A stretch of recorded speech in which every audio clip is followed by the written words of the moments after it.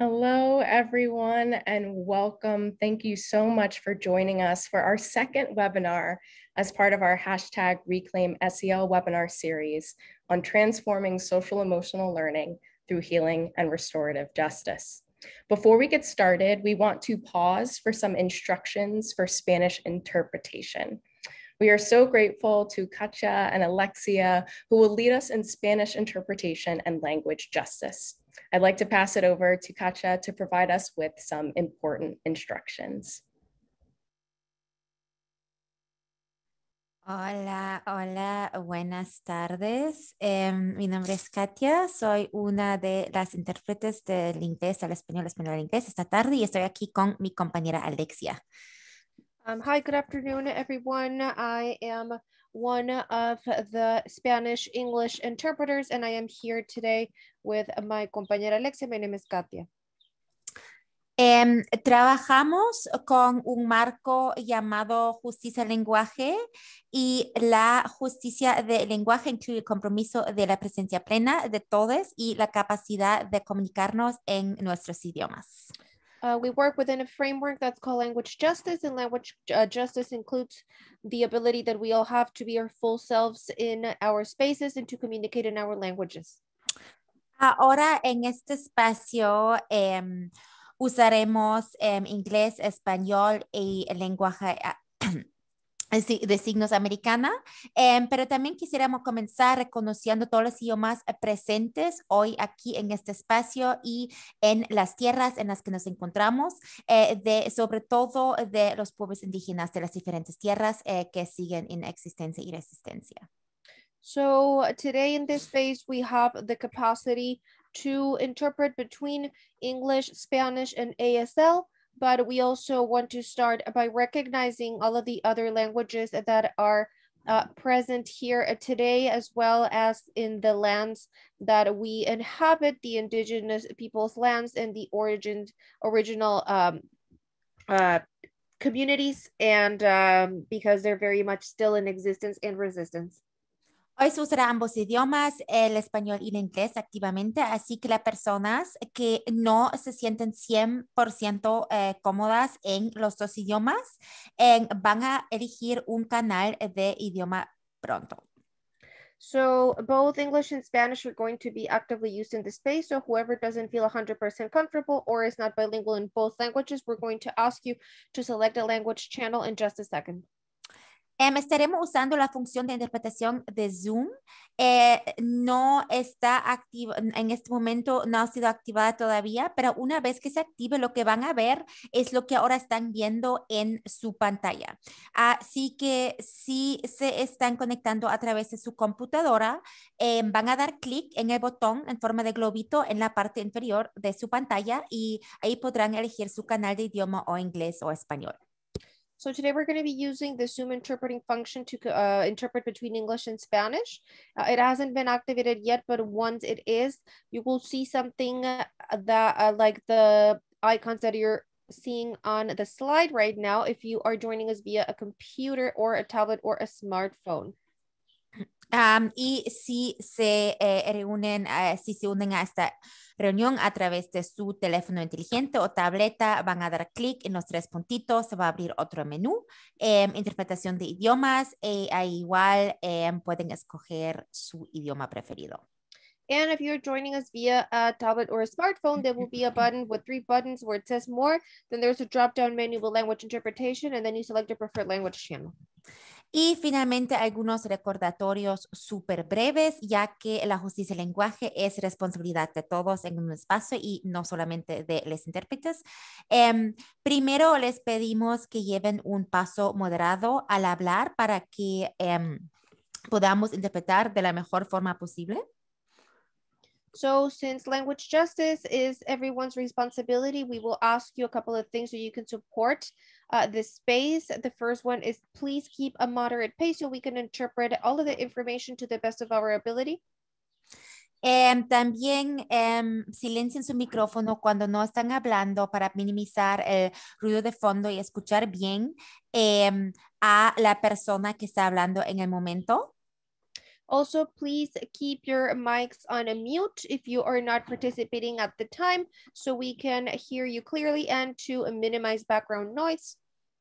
Y finalmente, si encuentran algún problema con la interpretación, algún problema tecnológico, por favor, siéntanse libres de comunicarse o conmigo o con Alexia, siempre la persona que no esté interpretando, o con Ellie a través del chat, y les vamos a ayudar con mucho gusto.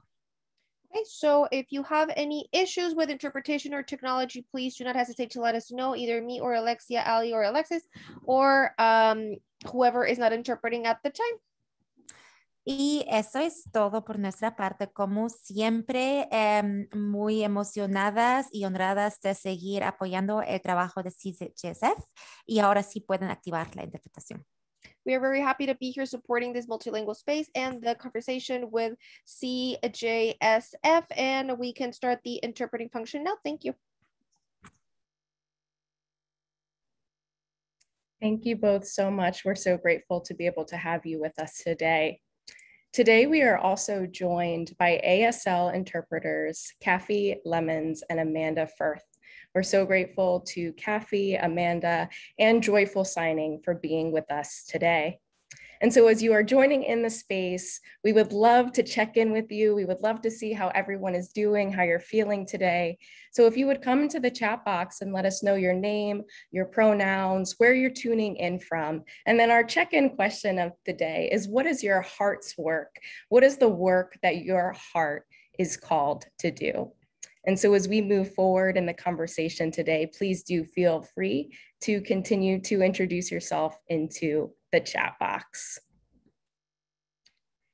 And so as we move forward and thinking about virtual space keeping, some logistics.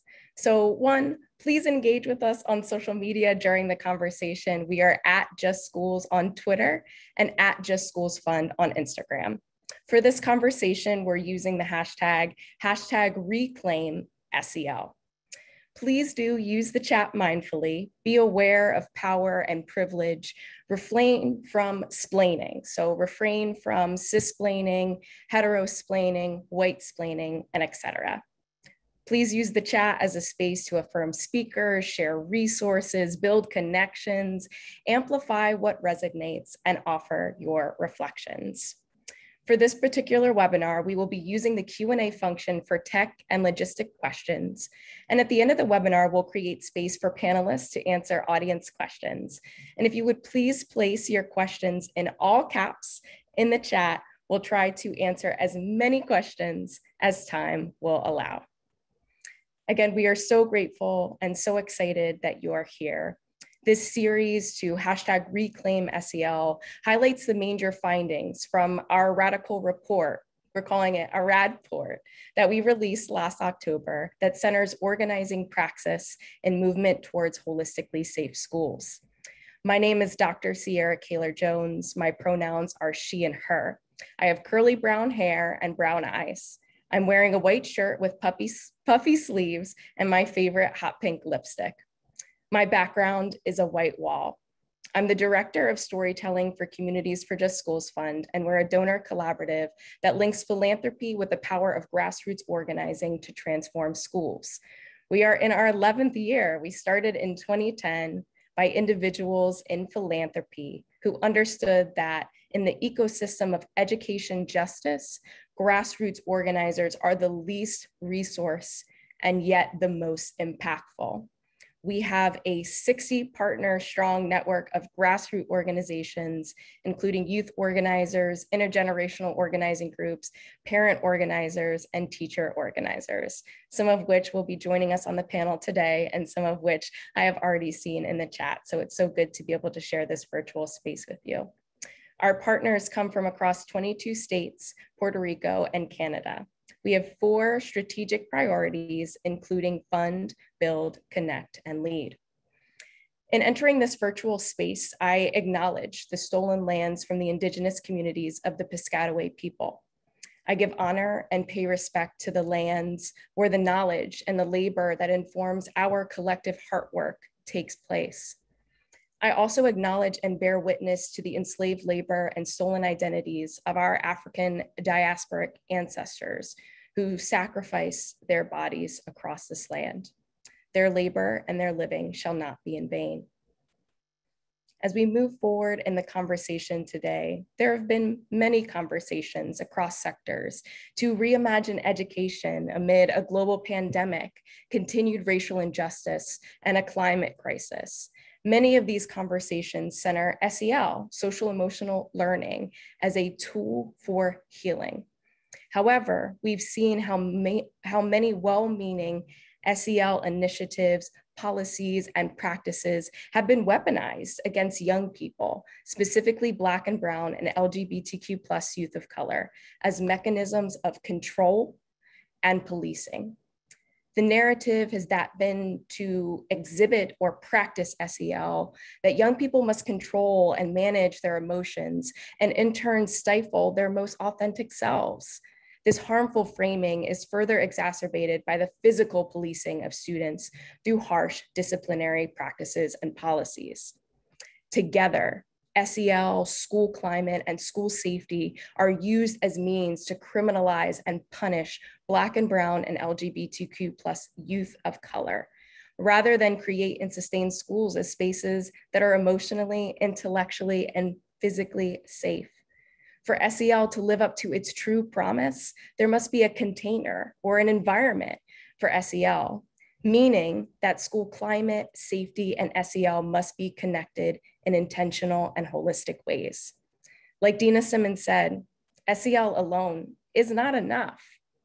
Nationally, we see that there is no container for SEL to happen, where there are police in schools, biometric data tracking, bills that curb the rights of transgender young people, pushes for patriotic education, schools as fortresses, and educators and administrators not being supported in their own SEL development and well-being.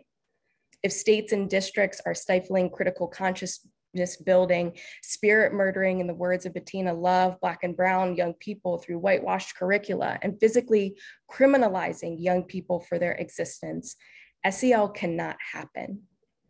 Following the lead of our partners, when we say police-free schools, we do not only mean getting rid of police, the noun, but policing as a verb. The work to remove police from schools is to grapple with the root causes of oppression, capitalism, heteropatriarchy, and anti-Black racism, and how these then manifest in every aspect of schooling, including SEL. One of the main findings of the radport that we'll talk about today was that culturally affirming SEL centers healing justice, emotional justice, restorative justice, and transformative justice. While equity is critical, we also push forth towards justice to transform systems. The work to reclaim SEL is not just about changing one framework, inserting restorative practices in co-opted ways, or putting together a curriculum. It's about changing systems built on anti-Black racism, settler colonialism, and capitalism. Our partners are creating and sustaining spaces centered in play, wholehearted listening, deep relationship building, artistic practices, and what Robin D.G. Kelly calls freedom dreaming. Robin Kelly also reminds us, he says, without new visions, we don't know what to build, but only what to knock down. We not only end up rudderless, confused, and cynical, but we forget that making a revolution is not a series of clever maneuvers and tactics, but a process that can and must transform us all. True SEL is about understanding our relationships with ourselves and with others, to know ourselves as holistic human beings, and to be able to see the humanity in others, to fight together for the world we all deserve, rooted in love and justice. While true transformation is a large feat, I trust that each of us has come here today to be in virtual community, to both dream new futures and work towards them. We're so grateful that you all are here. And so to ground us in restorative practices, I am honored to introduce Joanna Nicole. Joanna Nicole is the Executive Director of the Restorative Justice Partnership. She provides training and implementation support in restorative justice to all stakeholders within school communities. Prior to her work with the Restorative Justice Partnership, Joanna served as Advancements Projects Director of Policy and Stakeholder Outreach. So grateful that you are here with us. Thank you. Thank you, Dr. Kayla Jones. I am honored to be here with all of you today to talk about my current work and really a passion of mine in my life's work. And so I just want to start with this idea that when we think about restorative justice in education, unfortunately, we often come to this work as the alternative to exclusionary discipline. So restorative justice in many spaces, in many education spaces, has simply become the thing that we do instead of suspend, expel, and arrest children. And if we think about restorative justice simply as the way to address harm, then what we are really missing is the true essence of the work. When in fact, what restorative justice is a philosophy that grounds us in building strong relationships. It's this idea that if I am in community with you, I am less likely to cause you harm. But when harm occurs, and harm will occur, we shouldn't be afraid of conflict because we're all human. But when harm does occur, I am more likely to sit with you and work it out because I know you, because I have that foundational relationship with you.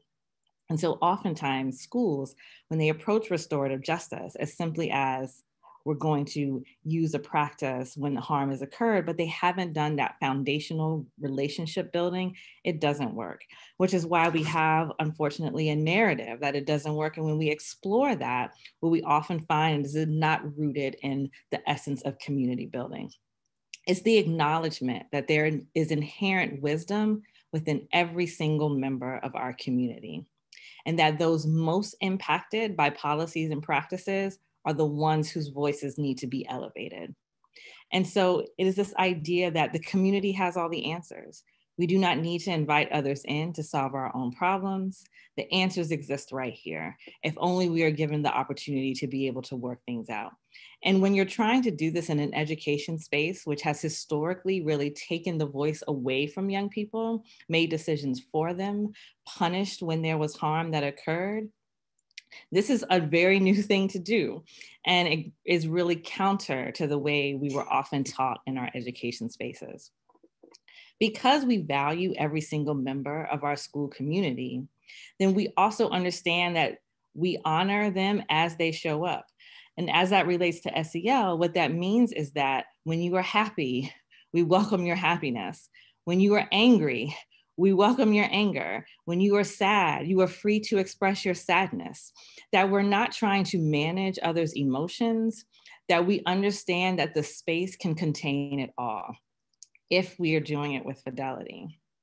And I do definitely want to acknowledge the fact that the practices that we often use are not new. They may be new to us, but they are not new. These are practices that we are borrowing from indigenous communities across the globe. And when done with fidelity, when we hold that sacredness of the space, that is where we see this beautiful work happen. Where we shift power dynamics, where we understand that our young people, our students are equal partners. It is their education after all, and we are there to support them. But fundamentally, what we know when we do this work well is that restorative justice is actually about how I show up as a human being. It is not about how other people are showing up. It is not about me holding anyone else accountable. It is, what do I need to show up as my best self in this space so I can be my best version of myself for everyone else? And so what I want to do right now, there are educators on this webinar, there are organizers on this webinar, many people who work for the betterment of our young people, specifically Black and Brown and other young people of color, healers, essentially, healers, who oftentimes need healing. Before the panel gets started, what I really want to do is offer a water blessing. When we think about one of the most comprehensive restorative justice practices, we often think about sitting in circle. When we're sitting in circle, many circle keepers bring all of the elements to their centerpiece of the circle, including water. So I'm just going to pause for a few seconds and ask that if you have water near you, or if you can get a cup of water or a bowl of water, you know, we're now going to walk you through an opportunity to really honor yourself in this space. And again, when we think about honoring yourself, so you can be best for everyone else. We don't normally take time to honor our unique, amazing, creative, loving, giving, healing, growing, learning, laughing presence. That which we are. Unique in all of our glory.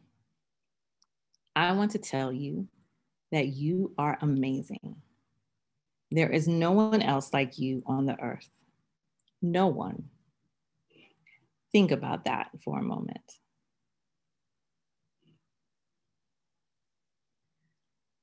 I invite you into a moment of appreciation of yourself.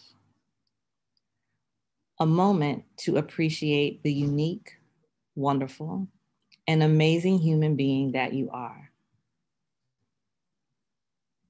Begin by placing your hands on your heart and softly close your eyes. As you breathe, allow yourself to become aware of your own presence. What do I mean by your presence? Your presence is every unique part of you that makes you who you are. The expression of your mind, heart, emotions, body, creativity. All of it and more make up your presence. You are a gift to this world. Remaining in this intentional space of self-appreciation, gently open your eyes and place your cup or bowl or glass of water in front of you. As you consider all the parts of yourself, physical, mental, emotional, and spiritual, notice what you feel appreciative about. What do you appreciate about yourself? Just notice what arises.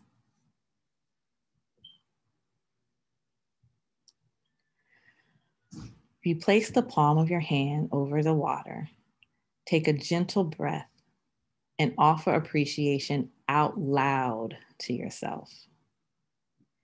It is important that you hear the sound of your own voice speaking the words. Next, I invite you to dip 2 fingers into the water and touch the center of your forehead, honoring the brilliance and creativity of your mind. Breathe it in.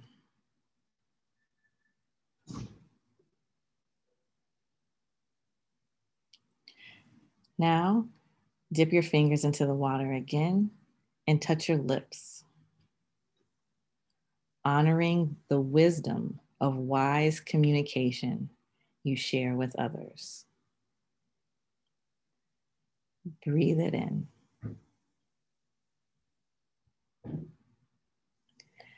Dip your fingers into the water again and touch your heart,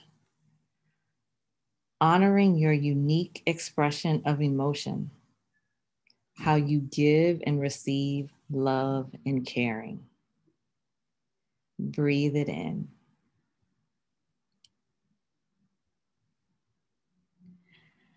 Now take the time to honor any other part of yourself that you feel called to honor.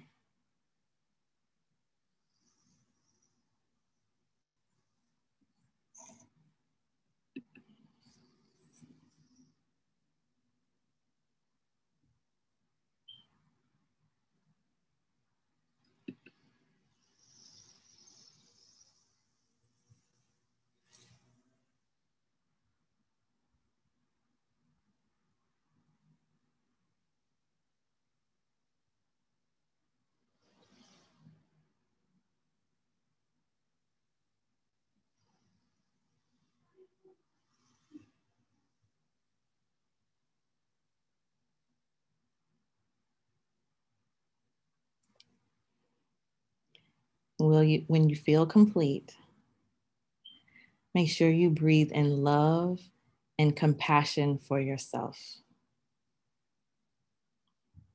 Bring your awareness back to the group as you open your eyes and place your hands on your heart center. So this work, we often think about the young people and how we want the young people to show up. But again, what this really is about is how are we showing up? What are our own practices that we must transform? What are the things that we do that we must acknowledge and stop? The only person we can hold accountable is ourselves.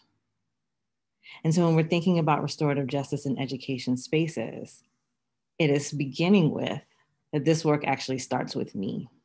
That this requires that I adopt a philosophy, a set of beliefs and values where I really honor the uniqueness of every single member of our school community for all that they are. Thank you.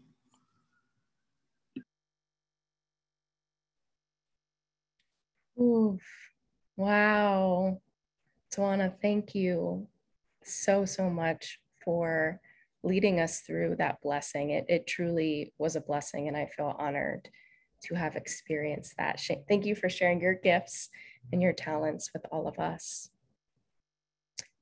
And leaning further into the space that Tawana has facilitated for us, we'll dream forward using our unique gifts, talents, and strengths that we've tapped into to create, using the brilliance and creativity of our minds. And so one of my colleagues will drop a link to a Padlet in the chat, and we invite you to head into this Padlet. And once you're in the Padlet, we would invite you to, one, imagine, draw, or create your dream school, workplace, or world. What does it look like? What does it feel like? What does this consist of? What does it not consist of?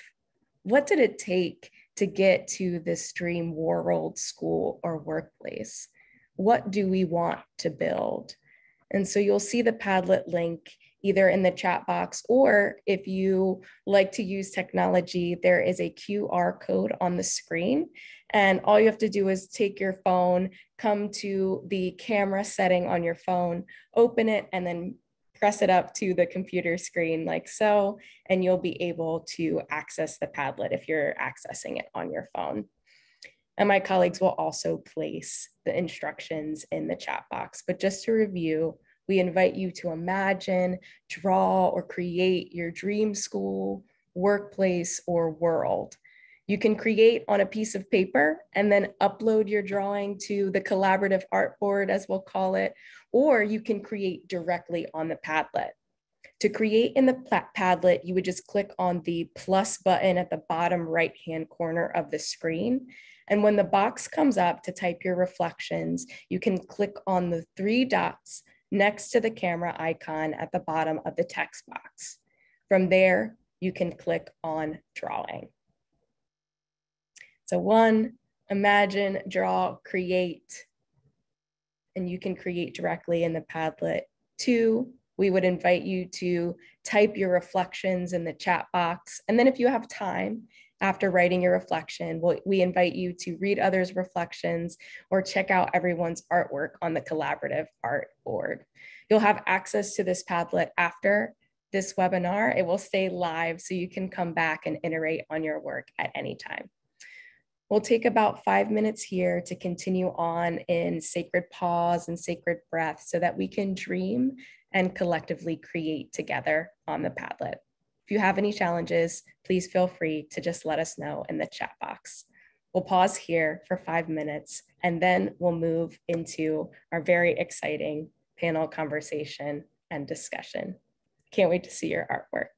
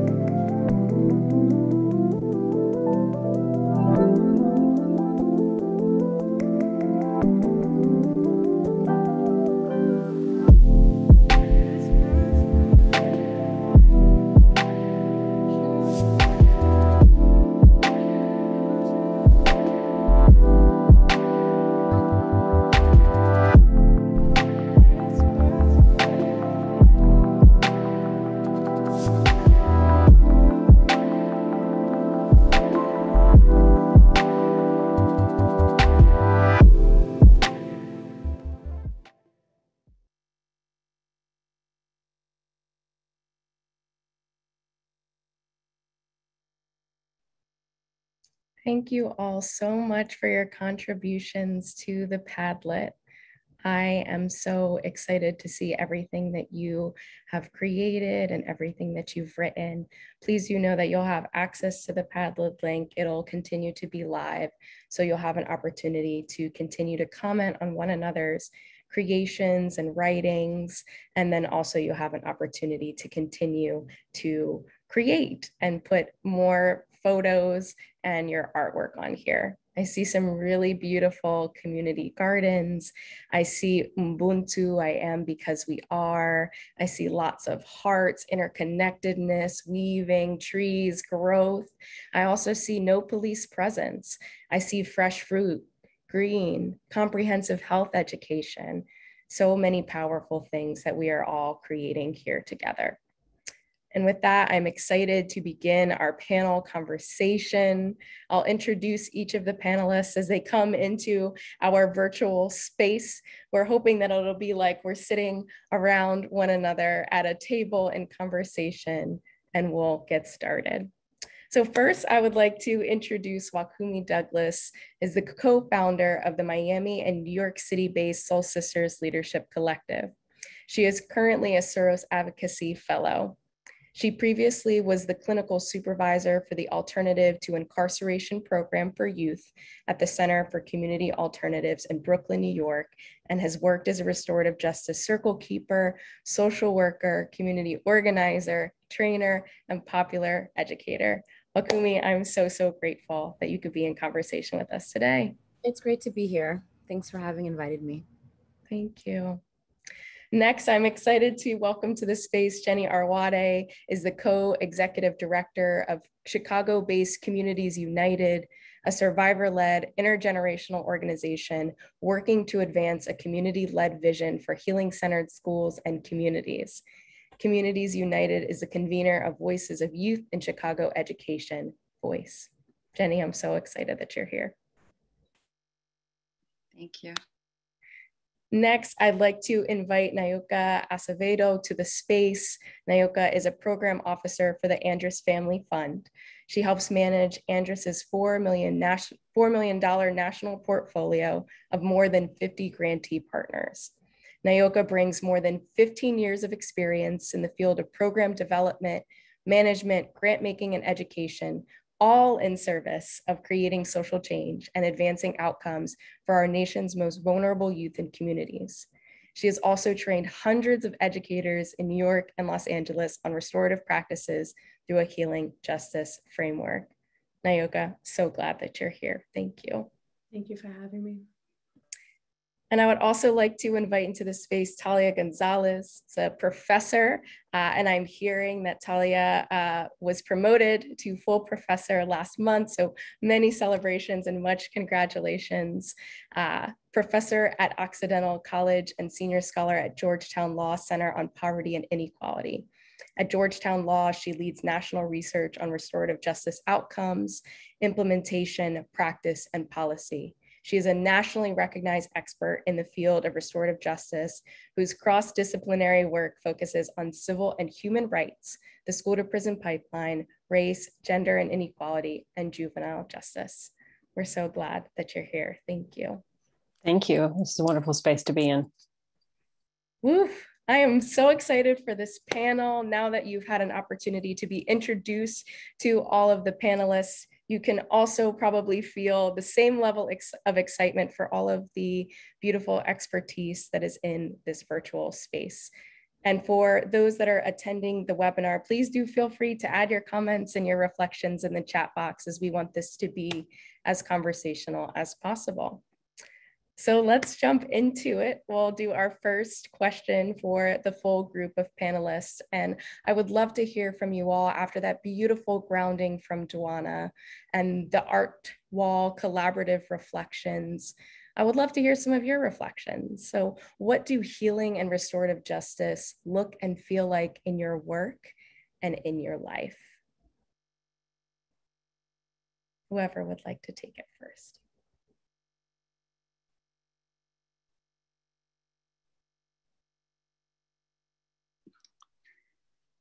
I can start. Hi, everyone. It's great to be here with all of you. And Thank you, Sierra, and also Duana. That was a beautiful blessing to start us off in community together.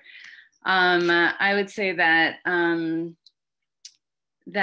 you know, as a survivor, an organizer, a mother, a daughter, a friend, a partner, that the work of healing and restorative justice, it's deeply personal, and I would say that it feels like a gentle breeze oftentimes, that it's really built into, you know, an intentionality and a daily practice of love and commitment.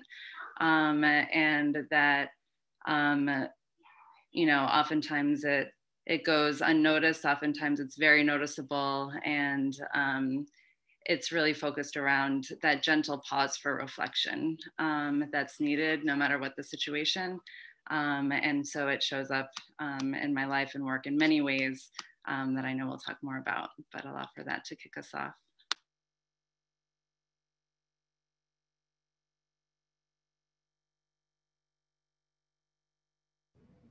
I can share next. Again, it's great to be here. I am joining everyone from Miccosukee to Kesta and Seminole lands in what we now call Miami on this really special day. Today is the National Day of Awareness around missing and murdered Indigenous women and girls and Two-Spirit folks. And so just a really special day to be in conversation with all of you about restorative justice, which is a gift, as we learned from Indigenous people, as well as healing. And so just honored to be here with everyone. I think for me, and like what healing looks like to me is very front of mind for me and what's happening in my life right now. I'm in a lot of change and transition, professionally and personally in my life right now. And I think what healing looks like and feels like to me has a lot to do with just radical acceptance of being in deep acceptance of where I am, as I am in every moment, and seeking to apply the same love and kindness to myself that I apply to others. I think for me as a dark-skinned Black woman in a white supremacist patriarchal world, the self-attack is very real. And so learning constantly how to center care for myself and how to receive care and how to understand that receiving care doesn't make me a burden to others. So that's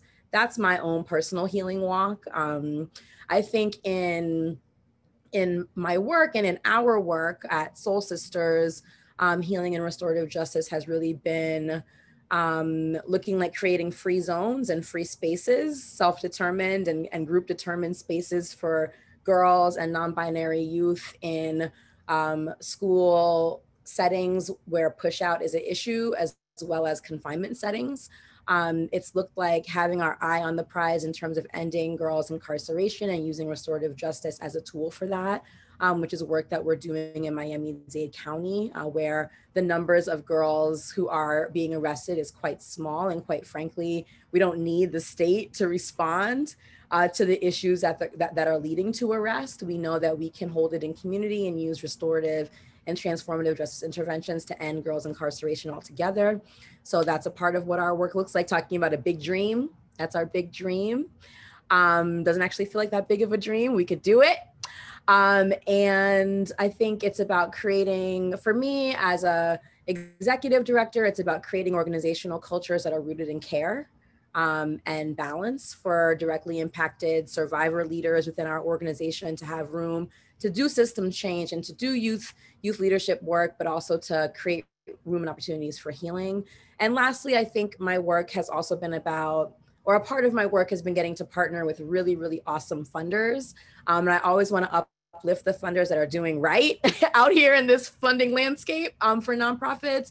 Funders like Communities for Just Schools Fund, like Third Wave Fund, like Andrews Family Fund, like Grant Makers for Girls of Color, like Collective Futures Fund, who are thinking about how to do funding in ways that support and promote sustainability and healing. And I've gotten to get to know a lot of folks who are a part of that work, and I'm really proud to be partnered with those folks. So I'll move back. Thank you. Thank you, Sierra, for facilitating a beautiful space. Thank you, Duana, for the beautiful opening. If someone asked me this question pre-COVID, I'd probably have a different answer. I think healing and restorative justice in this particular cycle feels like grief and grace. It feels very messy. It feels like it feels like what I tell my kid, it feels like all the feels at any given moment. And like Wakumi said, extending ourselves and our loved ones and our communities the grace to feel all the feels during this really like unprecedented time. What does healing and restorative justice look like in philanthropy is such an interesting question. I think I just have to chuckle. I often feel like, our role is like to mitigate the harm. If I'm going to be honest, like our role is to like find your folks in philanthropy who have values of line. I want to shout out the head of our board. I saw CC Glusser in the chat. It's like find your people who have values aligned, find your community, find your tribe. And really figure out like how we're going to move in this values aligned way that really mitigates the harm of philanthropy, because we are essentially stepping into a legacy of harm as people who come from community, as people of color, and it's a very it's a hard line to walk, but we have a responsibility, right? And so just holding that. And so that's what I'm feeling, and that's what I'm holding these days. Thank you.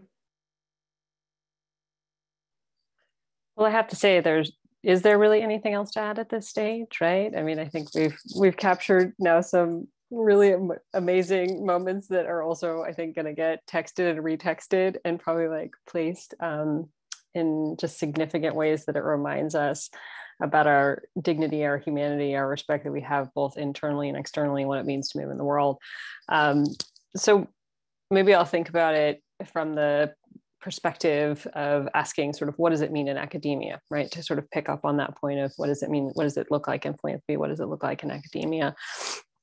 So much of my work is about re-narrating the traditional ways in which we have just absolutely lost the connection to what the foundation is of restorative justice, and even to the fact that we shouldn't attach the word justice to the word restorative, because in many ways it's not ever going to be justice, and there are many people in this world that will never experience a form of justice. And so sometimes it's often just that makes us feel better, especially as academics and as policymakers, to have something that we name that feels not like the system, even though it is the system. So, I think especially when it comes to the perspective of healing justice, is to also use the power and privilege of being in academia to put that empirical work behind it. So that even that we know in our heart of hearts that it's about healing, even that we know in our heart of hearts it is about how do we navigate with all of the identities that we carry with us, not only ourselves, but ancestral identities as we move in this world. That what's the power of that? So, what is it to say, yes, and restorative practices, right? These relational moments are healing justice, but now here's data behind it. So that for those folks that need that, right? Maybe those funders that need that, maybe those policymakers that need that, maybe, the system engaged people, so you can tell them to get out of the way. Most importantly, sort of have a place that they can situate themselves. And so, that's where I see so much of what it is to reimagine and renegotiate and really push the boundaries so that it still is imbued with the life force of what it means to think restoratively and live restoratively, but to have that sort of moment where you can put it into a set of terms and parameters and ways that will push the movement forward, and being really mindful of that element of power and privilege in that context. Wow, thank you all so much for sharing what that feels like, what that looks like in your life and in your work. And I'm hearing a couple of themes already beginning to surface. One, this duality of being able to hold different emotions and allowing ourselves to feel and experience them. And I know that that's something that Dawana had talked about as well, is like showing up in our righteous rage, showing up in our grief, but also showing up in our joy, showing up in our creativity, showing up in our brilliance. I'm also hearing the importance of leaning on community and really getting to the heart of connection, of deep relationship building. And I'm also hearing how we must move into a place where restorative justice, transformative justice, SEL has to be at the root of our organizational culture. So one thing that I've learned from Wakumi and Soul Sisters Leadership Collective is they have the personalities and principles, which is their way of being in their organization, which is a form of SEL, their commitments to one another. Like Jenny was talking about, the daily practice and the daily commitment to doing this work with ourselves and with one another. And so as we think about, as Talia said, reimagining and renegotiating, how do we even do that within first ourselves and then within our organizations, specifically in this capitalist society that capitalizes off of this hustle and grind culture. And so for all of the panelists, I would love to hear you all talk about, what do you see as the potential for social emotional learning to transform schools to be centered at healing and restorative justice? And then also, what are the challenges?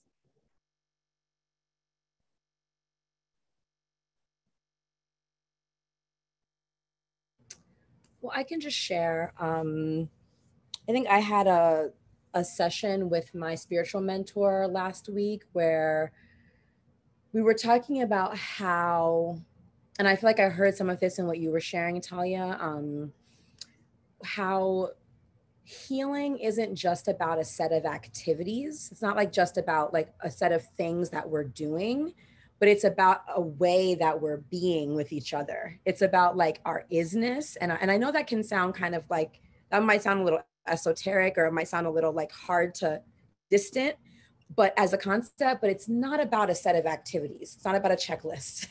It's about how we are in our way with each other. And I hope for people who are listening, that doesn't sound vague. And so when Jenny is talking about the practice, I think that that's the thing that feels so critical. And that the work and what Soul Sisters is learning in our implementation of restorative justice in confinement settings is, it's got so much to do with the people, the staff, the adults.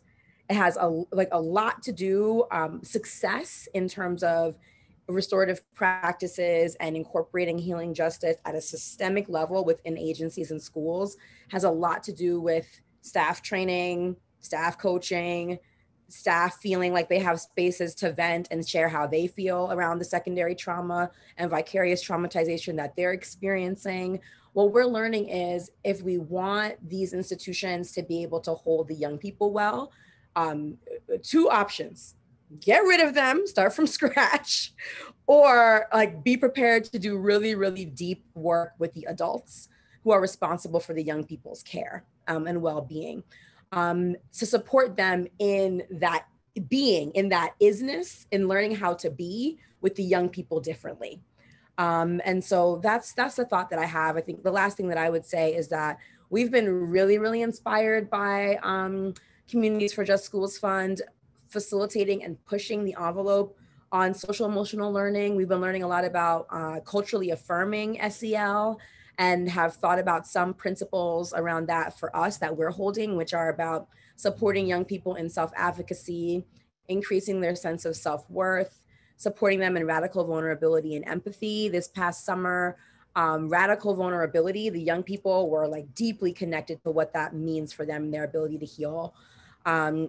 Supporting young people in learning creative and compassionate communication, supporting them in positive relationships with self, land, and community, and being able to do self-determined decision making, where they're thinking about what are decisions that are going to support me in my ultimate benefit. So those are some of the thoughts that that come to mind for me. I'd love to add to that. So I would say our muchness, right? To take from Alice in Wonderland, when Alice loses her muchness and she has to find it again and sort of be in self, but self means in relationship with others. It's that idea, right? Like, what is our muchness, and how do we both claim that, but also share that simultaneously and not give too much away, which I think can very much be a challenge in this work. So thinking to the challenge question, right? From a structural standpoint, when you're looking at investing in creating the scaffolding by which restorative practices as practice, not necessarily as philosophy, but as a set of like actual practices exist within a school setting, what do those look like? And how do you ensure that there's not practitioner burnout? How do you share power between young people and adults, right? The traditional model is an adult-led, and in a lot of instances, actually outside practitioner-led, though that's shifting in schools in some ways, but it's not youth-led, right? It's not developed internally to the point of, we know though, that the capacities that come from leading this work, right? And being able to share this work should not be isolated based on an arbitrary date that we set for someone's age as them being sort of, you know, fully realized as what this is.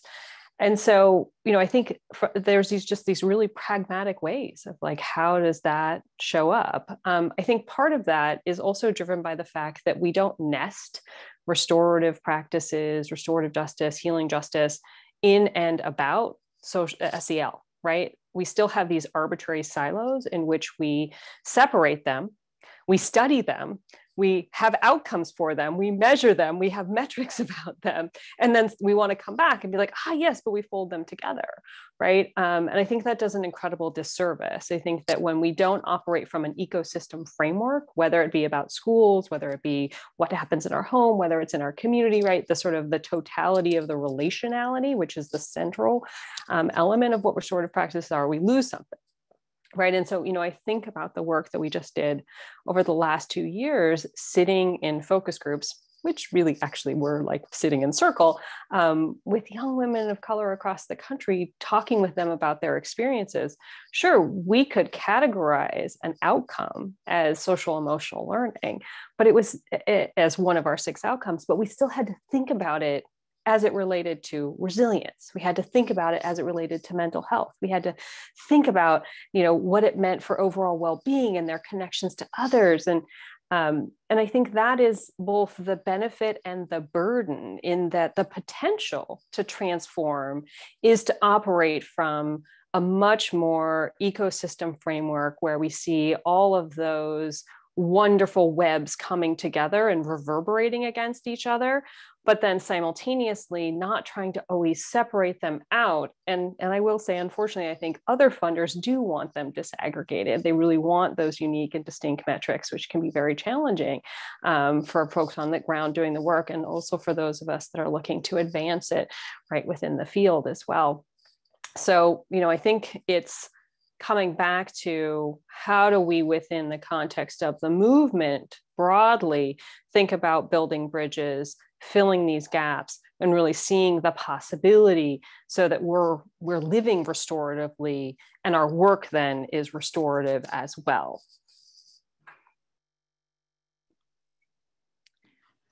And I think I'd add to what Wakumi and Talia said, that, you know, starting with the challenges and kind of the dangers, that SEL is not a program, right, to be implemented upon people. And I think that that is how we oftentimes see this playing out within our school systems and, you know, other systems that Black and Brown young people and their families are many times subjected to, right, rather than being holistically a part of creating. And so the exciting opportunity that I see when we think about SEL as a process, right, a powerful process rooted in the wisdom of families and communities, right, who have been impacted by generations of harm, is that the wisdom, right, what we see in community organizing is that the folks who are the Black and Brown youth, right, who are most shut out of systems, right, who end up, you know, having contact with policing, with the justice system, with deportation, they shine in community settings, right? Where their identities, their lived experiences are valued and their leadership flourishes. And so the potential of SEL is to take that and harness that in partnership with educators, right? In partnership with folks in our schools to really look holistically at how we break down that really artificial wall, right? That exists between our schools and communities and build holistically together. Yeah, I want to plus one everything everyone has said. I mean, just so on point. I don't have much to add, except perhaps one of the challenges is that, you know, there has to be an acknowledgement that schools are often sites of intergenerational trauma, right? And so when I worked in LA at Gompers Middle School, you know, we trained teachers, we had the teachers on board, you know, we trained leadership, we had leadership on board, we trained young people, we had young people on board. And, you know, and then you would have parents come in who also attended Gompers Middle School and experienced real harm in this particular building, not just in educational settings, right? But think about the trigger that one experiences when they walk into a building and the flood of emotions that comes back when you think about that teacher, when you think about that interaction, when you think about that harm as you're coming to discuss your child, right? And so I think it's critical for us to acknowledge that and fold parents and community into the ecosystem, much like Jenny, Thalia, and Wakumi have said, right? Like if schools are porous in that whatever's happening in the community happens in schools, it also happens the opposite way. And so thinking about how that, how the transfer of learning happens and how we fold in more than just young folks, more than just leadership, more than just teachers, into this learning and really this, you know, like a shift, essentially like a shift in culture and acknowledging the wisdom that folks already have. So lifting up, you know, Jenny's point. Thank you all so much. Just thinking about acknowledging the harms of systems and how those harms show up every day. And then also thinking about what you said, Jenny, as SEL's quote unquote programs, right? Something that's done to people rather than it being something that we do and something that we are, and the way that we communicate with each other, the way that we understand ourselves. And as I've learned from our partners, it's not just about relationship with self or relationship with others, but relationship with land that has historically been stolen from communities. We learned that from Southwest Organizing Project in Albuquerque, New Mexico, relationship with ancestors, relationship with joy and creativity. And so not viewing SEL as a checklist, that was one of the findings that came out of the radport, that it's not a checklist, it's not an add-on, but rather has to be embedded in every aspect of all that we are and all that we do. And so as we think about some of the challenges, Wakumi, I'm going to turn to you because I know that organizers across the country continue to fight for police-free schools and have been winning. Many school districts are replacing police officers or school resource officers with social workers. I know that there are a number of counselors, social workers on the call, and we know that social work as a profession has a long and troubled history of operating as agents of the carceral state. So what do you think are the possibilities of abolitionist social work, and what are some of the pitfalls? Yeah, that's such a good question. I was on a panel about this a couple months ago. And I think it's a hard question. First, I just want to acknowledge that abolitionist social work is a phrase that is new. So it's something that folks are just coming to identify as and organize around. I want to acknowledge that there are folks who would say there's no such thing as abolitionist social work because of things like social workers mandated reporting requirements and such, because of social workers' complicity, as you named, in systems, in the legal system in particular. And I think there is an exciting opportunity for social workers to see themselves as folks who are in a radical tradition.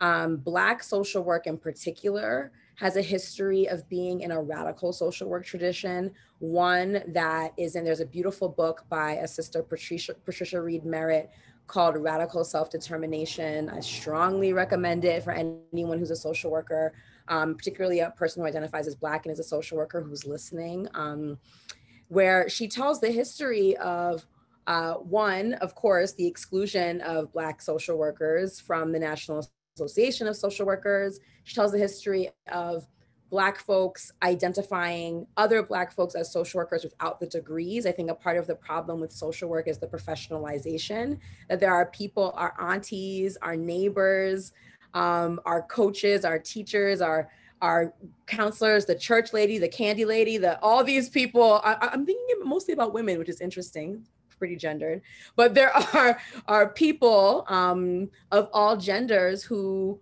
offer healing, support, mediation, restorative practices, et cetera, in our communities that are not going to have access to what it takes to get an MSW. And so the Black social work tradition says, yes, those are social workers. And so I think as we are unfolding this concept of what abolitionist social work looks like, we should absolutely be following the lead of Black women, as we should always be doing. And I think if folks are seeking to be abolitionists in their social work practice, what folks have to be doing is exactly what Nayoka named, is identifying where are the harms of the field, and what are some things that I can do as a practitioner to undo those harms, which may mean being courageous. It may mean being less concerned or less invested about our jobs and our titles, and perhaps putting that on the line. Sometimes we have to put that on the line to do what's right on behalf of our people. And it means to really be thoughtful and mindful of what the structures are in which we're operating and how we are actively and in a daily practice of undoing those structures. So that's what comes up. I think it's a concept that I'm still grappling with. And I think many of us are. Thank you, Alkumi. And I just appreciate like that SEL in motion, right? Of that we are all works in progress, and we do this work collectively. And I'm really grateful for the opportunity to learn from you, particularly in this area, and all the great work that you've been doing in healing justice. And so I'm going to turn to Jenny now. And I've learned so much from you all at Communities United, and you all provide a really beautiful and powerful framework to build a broader consciousness of what healing can look like. So can you share with us about the Healing Through Justice framework, and also more about the Woke Project? What suggestions do you have for schools to engage deeply with community through healing-centered approaches? Sure, thanks. So our Healing Through Justice approach is really a journey of 20 years of work in organizing and building community. And again, as a survivor-led organization, I think over the years, we've really come to reflect upon kind of the public pain and private pain that we bear as individuals in our lives and our work. And our approach to healing and organizing, it really emerged out of the narratives, right, of our folks. Over and over, we were hearing from young folks ourselves, right, elders in our communities, that that not only has this work been healing, but it's actually been life-saving, right, in so many different ways. And so we really went about asking the question of what is it about what we do that we find so deeply healing, right? And so the things that really stood out through the narratives, right, again, of ourselves and our members and our communities, was really, you know, building our own sense of loving identity, right, for ourselves, our collective identity with each other, you know, taking oftentimes the shame that we feel from trauma that we've experienced, right, and being able to transform that into a deeper understanding of actually the causes and systems of oppression, right, that create these conditions. And like we've talked about, building that really authentic relational culture with each other's, right, in community. And lastly, I'd say it's that sense of purpose we get, right? Being able to take pain that we've experienced and actually change them, right? Take the harm and be able to turn it into justice for others, right? We may not be able to change what's happened to us, but we can change, right? The future of what's unfolding before us for others. So that's really how we think about kind of the power of healing through justice. And then the work that we've done has been through the Woke Project, working on knowledge and equity, which was named by our young people. We really went through a journey in partnership with schools in our local communities, you know, as we've been working around removal of police in schools, of course, to really imagine and co-create with educators from 5 schools that we work with, how we take this approach to healing through justice and how do we translate it to a school setting, right? So that young people aren't just involved in, you know, youth voice, right, on certain aspects of school programming, but are actually deeply embedded as leaders in actually developing the teaching and learning that unfolds in their schools. So there's lots to say about it, but I know we have limited time, so that's a brief overview. That was wonderful. Thank you. And I just appreciate everything that I've learned from you all, because one of the findings that also came out of the radport was that organizing is SEL. That's what it looks like in motion, the deep relationship building necessary to build a base. As you talked about, knowing ourselves deeply so that we can then have relationship with others, and then having relationship with others to then develop campaigns and figure out what are the social issues in the world that we want to change, that we want to transform, and how beautifully powerful organizing shows us what this looks like and what this feels like in motion. So really grateful for you and all that we've been able to learn from you all.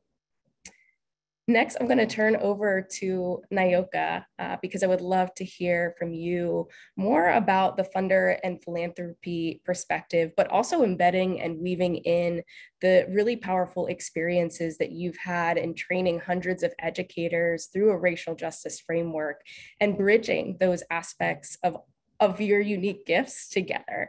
And so how can philanthropies lean into trust-based philanthropy that's really about following the lead of community rather than overshaping the work of organizers, the work of organizations and approaches to that work? What does it look like in practice to truly center community in philanthropy? Thank you for that question. I think first I'll say that I've learned so much from CJSF in terms of actualizing what this looks like, right? So this looks like, you know, trust-based philanthropic practices. It looks like general operating funds. It looks like following the lead of community. And I think and it also, I'm gonna be really honest and vulnerable with y'all because I feel like this is a growth area for me. You know, as someone who works in philanthropy, you know, we hold the tension of like having to translate the work to the folks who actually release the funds, right? So we're kind of like, you know, like our role is to move the money, right? And so I think we also, and I'm learning how to be more yes, follow the lead of community, absolutely. And when we need more information, to be thoughtful in how we frame questioning so that it's not like an interrogation, which it can sometimes feel like, which sometimes I'm asking questions and I'm like, damn, that sounds like I'm like questioning them or interrogating them. But really the thing I just want more information so that I can take it and translate it and get the thing approved so we can move the money, you know? And so I think for me, that's like it's like a fine tension point that I'm sitting with. Because it's about like, how are we living into our values? You know, so I think there are the general practices of, yes, move the money, follow movement. But then, you know, if we're taking this like RJ healing lens, you know, we have to constantly be like conducting the internal audit of how are we living our values and how are we responding to the tension. So I think that's ongoing work. And for those on the webinar who are in philanthropy, like I would also like challenge you all who are listening in to really think about that. Like, how are we living out our values and how are we actualizing them in our communication with other folks as we're doing the work of translation and holding that tension. And I'll end it there.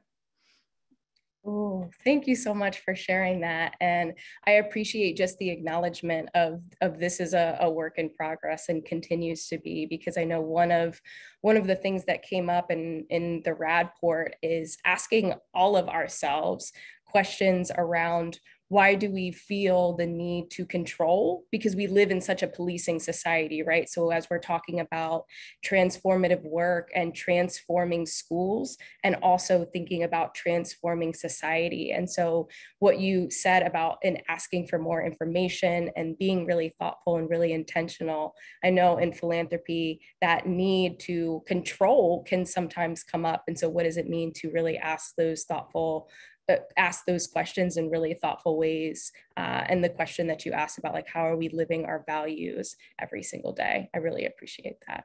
Thank you. And also grateful that I get to learn alongside you.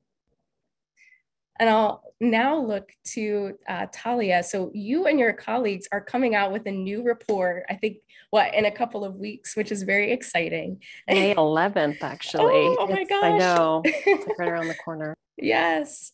And from our conversations, I've learned that the report centers girls of color's voices in restorative practices, and that one of the 6 outcomes detailed in the report is SEL. So can you tell us a little bit more about what you and your colleagues found in your research, and particularly what does an asset-based approach to restorative practices that centers in intersectionality, what can that look like? I'll sort of save the answer to the last question in that in some ways I'll invite people to read the report, because it's actually rich with the voices of all the young women that were so generous with their time to participate. And that actually is thinking about your first question, but also a little bit of a pivot in how I want to answer it. Why do we do this work? And I think it's important to think about that. And there's a couple reasons.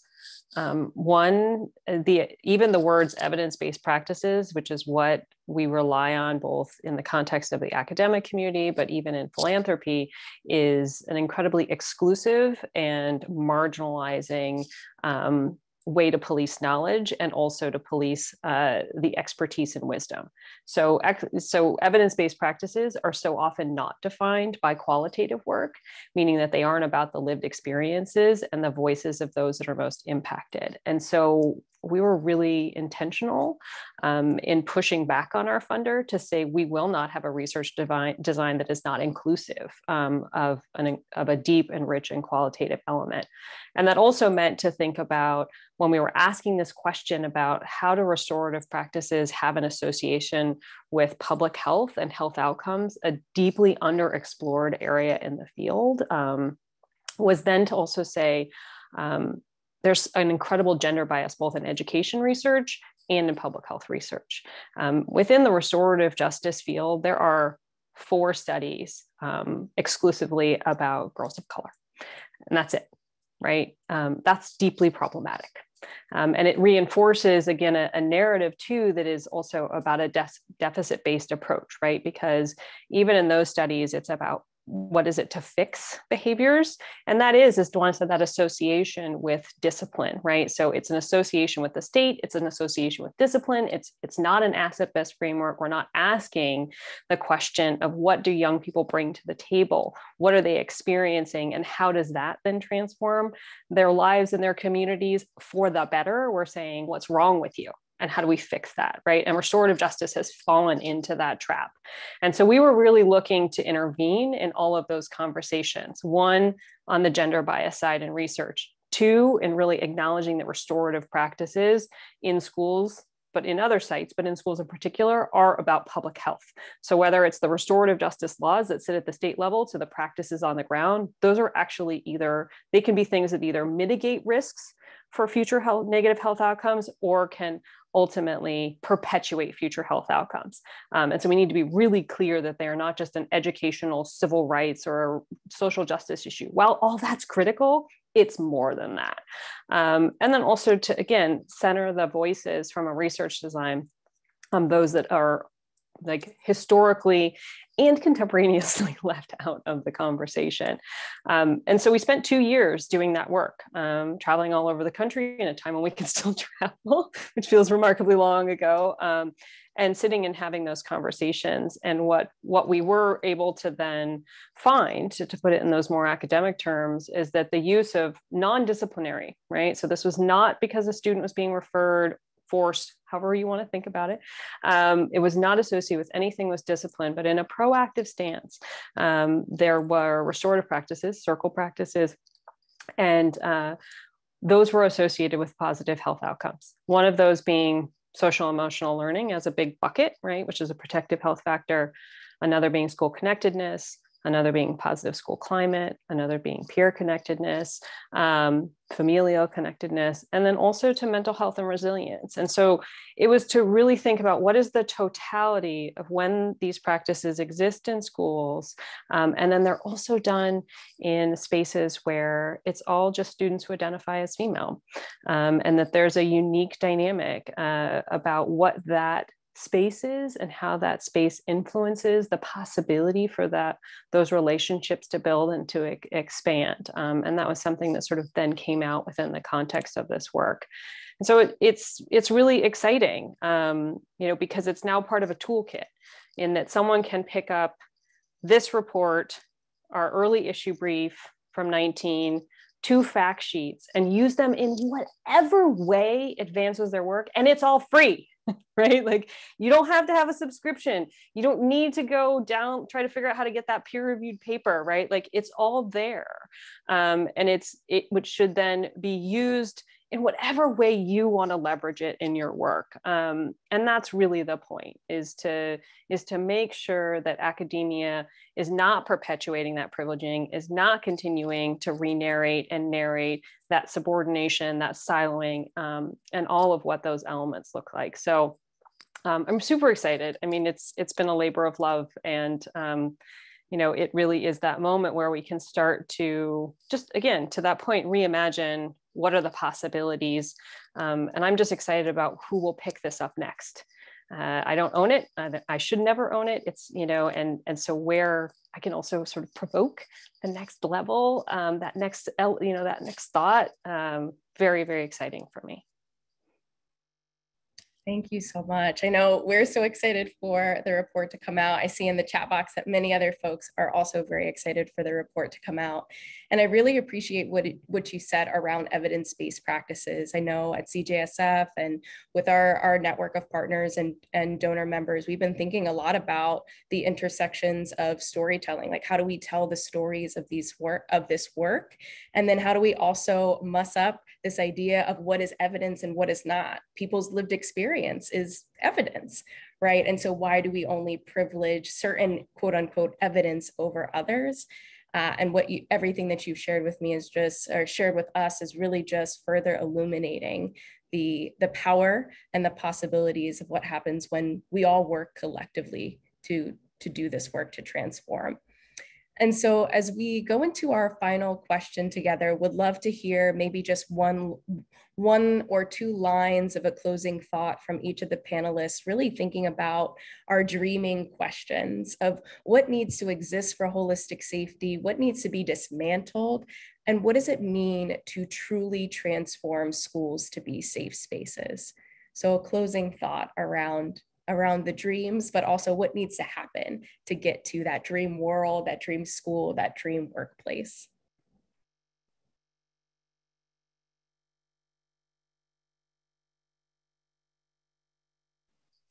So I'll answer really pragmatically.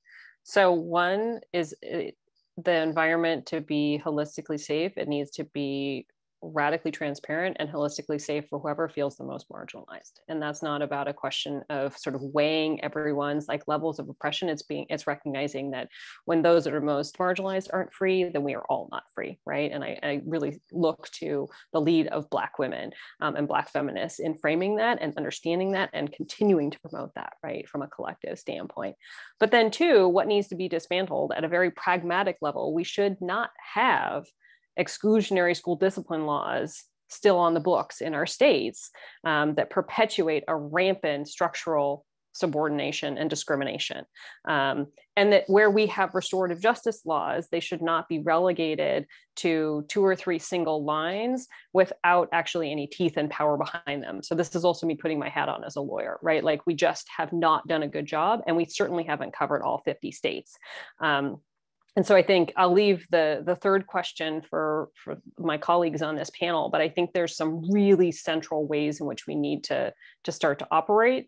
And then also just, again, recognize that within the context of privilege, we can't all be free until everyone is free. And in particular, right, I think for students that sit in these really complex spaces of intersectional identities, they should be at the forefront of all of the work that we do.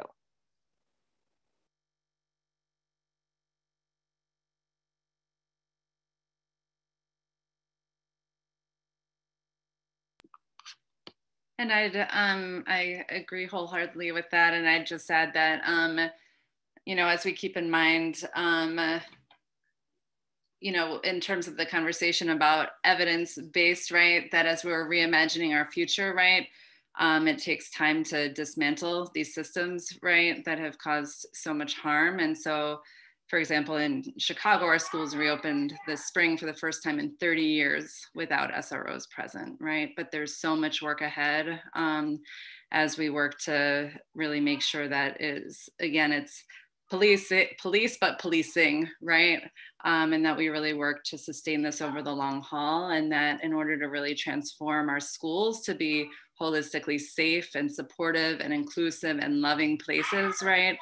That we really have to lean on the foundation that teaching and learning is not one directional, right? That it's multi-directional, and that we bring our collective wisdom, right? We center our communities. And then I believe there's so much power for transformation ahead of us.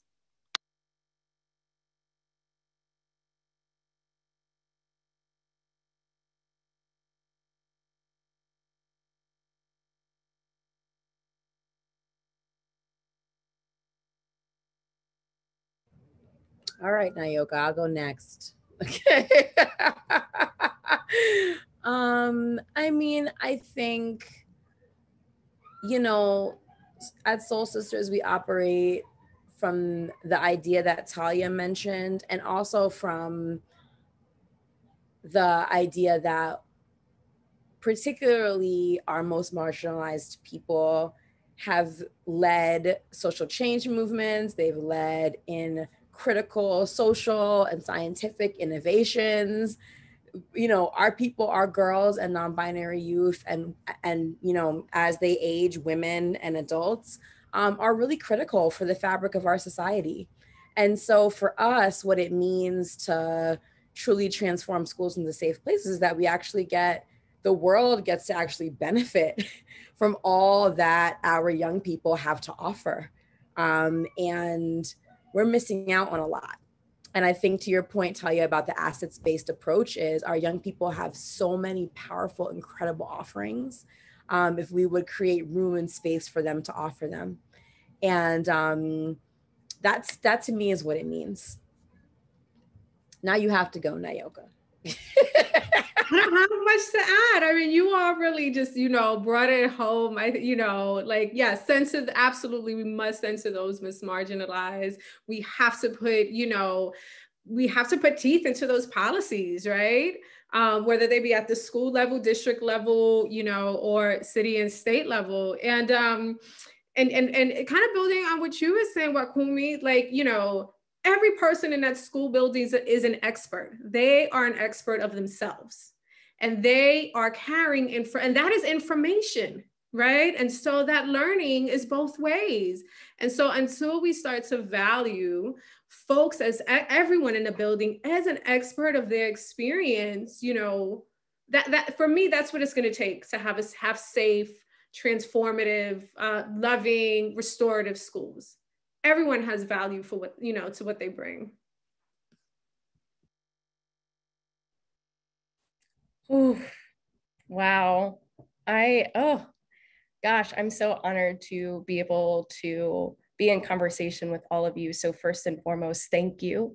Thank you for being here in this virtual space. Thank you for the powerful and incredible work that you move every day in your lives and in your community and in your work.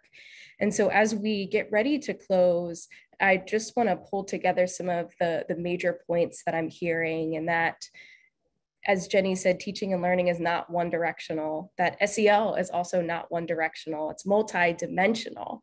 And we must center communities, as Wakumi talked about, radical self-determination of communities hold so much expertise and knowledge and power. And so tapping into really authentic relationships to be in relationship with community in non-harmful ways. And then also, as Talia said, getting rid of those arbitrary silos, the silos between different sectors, the silos between SEL and restorative justice, and even school climate and school safety. We all have to work together. And then lastly, that this work is messy.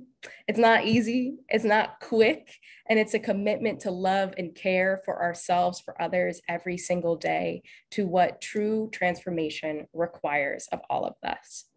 And so with that, I say thank you so much to all of the panelists. I appreciate you. You dropped so much knowledge and wisdom today, and just I'm so inspired by the work that you do, and then I even have the opportunity to be in this space with you and to learn from you. Thank you to all of the participants for showing up in this virtual space. We appreciate you and look forward to engaging with you further. As a quick note, we will send out a resource sheet with all of the resources mentioned during this webinar. We'll also send out a recording of the webinar so you have access to that. Please do share widely.